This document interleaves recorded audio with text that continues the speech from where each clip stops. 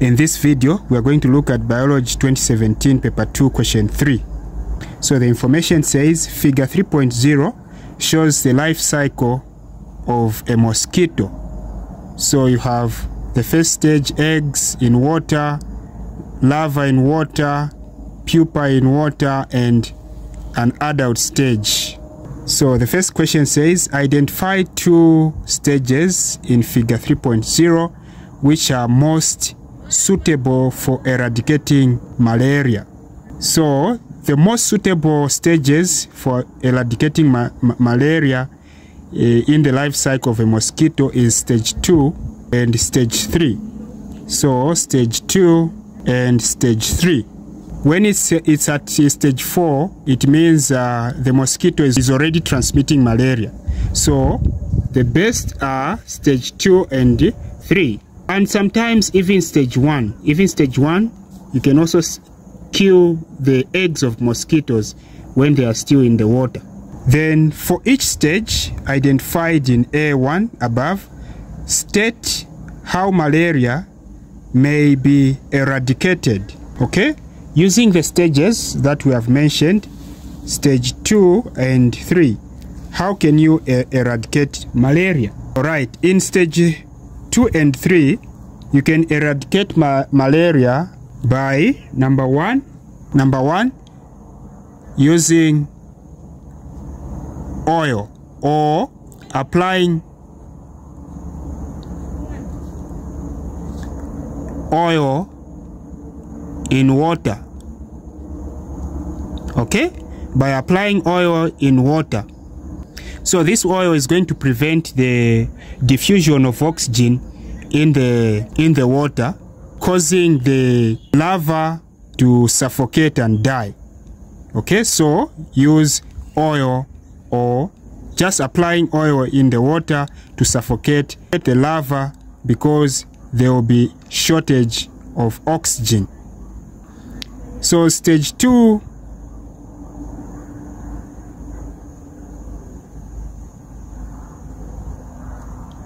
So in stage 2 you can use biological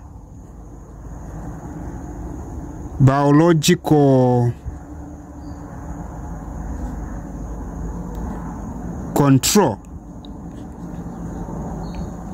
such as fish to feed. So the fish is going to feed on the pupa.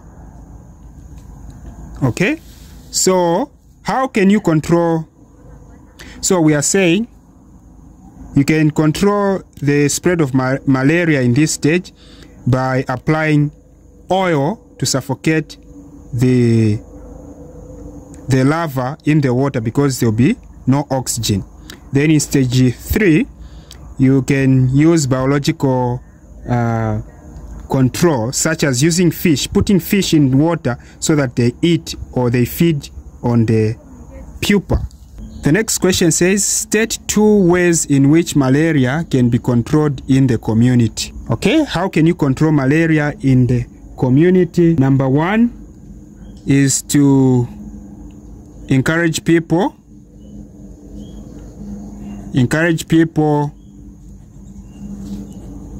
to sleep under a treated mosquito net.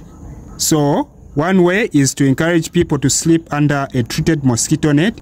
So when answering this question, you need to be careful, because don't just say by using a mosquito net, because other people use mosquito nets for other reasons, for other purposes.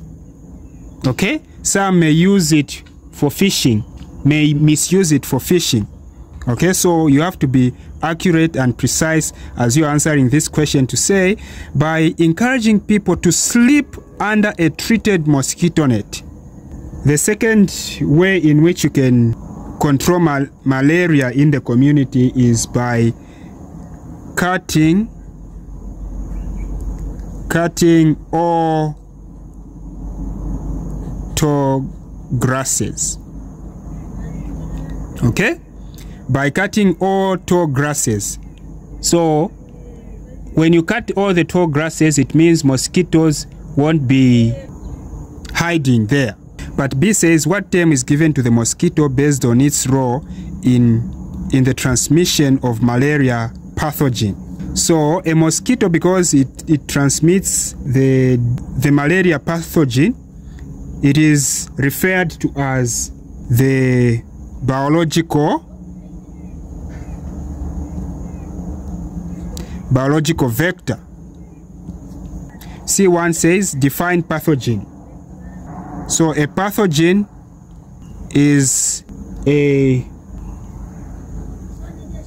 disease causing organism. So a pathogen is a disease causing organism, or any organism that causes disease or diseases. C2 says name the malaria causing pathogen. So the malaria causing pathogen is called Plasmodium falciparum. So the malaria causing pathogen is called Plasmodium falciparum. Okay? So you have to know that the malaria causing pathogen is called Plasmodium falciparum. Not only Plasmodium, there are a lot of other Plasmodium, but specifically the one that causes malaria is called Plasmodium falciparum. Alright, thank you very much for watching. If you are new to this channel, please consider to subscribe, hit the like button, comment and share.